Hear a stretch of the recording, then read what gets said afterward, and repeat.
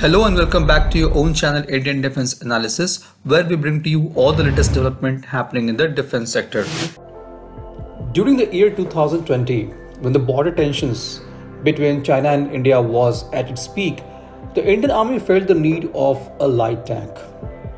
The PLA Army has fielded its lightweight Type 15 tanks at LAC, and in response, Indian Army has fielded its heavyweight tanks T-90s and T-72s.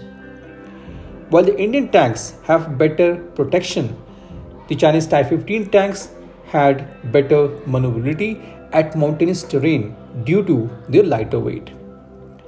The standard weight of Type 15 tanks is around 33 tons, while with added armor package, it weighs around 36 tons. The tank is powered by 1000 horsepower diesel engine operated by a crew of 3, which is gunner, commander and a driver. The tank features a 105 mm rifled gun with auto loader and 38 rounds. It is also integrated with remotely operated weapons station armed with coaxial 12.7 mm machine gun and automatic grenade launcher. Due to its lighter weight, the Type 15 tank can be more easily airlifted.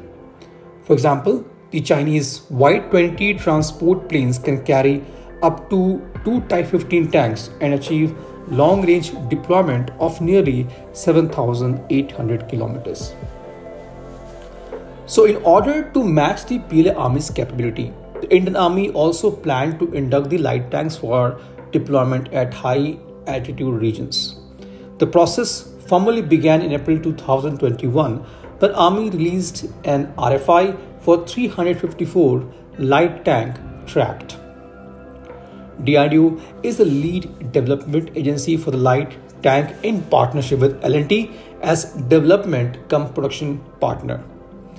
The design and development of light tank is being pursued under Project Zorawar. In December 2022, the Ministry of Defense has further given its acceptance of necessity for 7 light tank regiments, each equipped with 45 tanks. As per the AON, L&T will build 1 regiment of light tanks, while the other 6 regiments will be under make procedure open for other private players to participate. The prototype for the light tank being built by L&T and DRDO is nearly ready and will be ready to undergo series of trials in December 2023. 2 to 3 prototypes of tanks is being built for the trial. The time taken by DRDO and L&T to come up with a light tank prototype is really remarkably very less. The new light tank will have an approximate combat weight of 25 tons and can be easily transported via air, rail or road. It will be manned by crew of 3 and will also have amphibious capability. The tank will offer modular protection with bolt-on retrofittable armor. The tank's frontal 60-degree arc will have protection of STNAG level 4 and STNAG level 2 elsewhere. The light tank will have a hull co-developed by DRDO and L&T.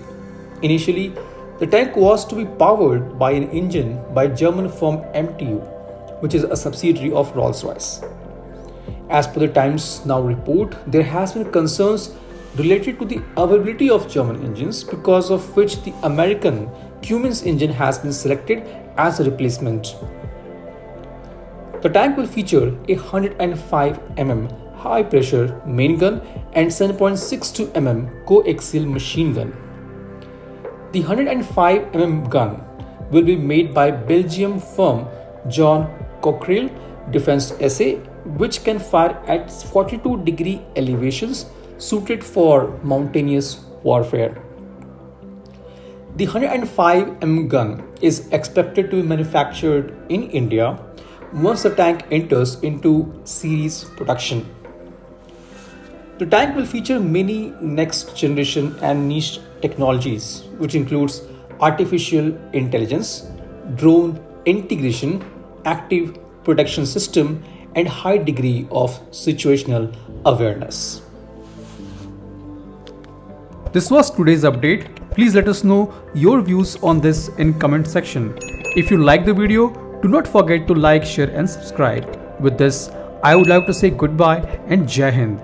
We'll soon back with more interesting and amazing development happening in the defense sector.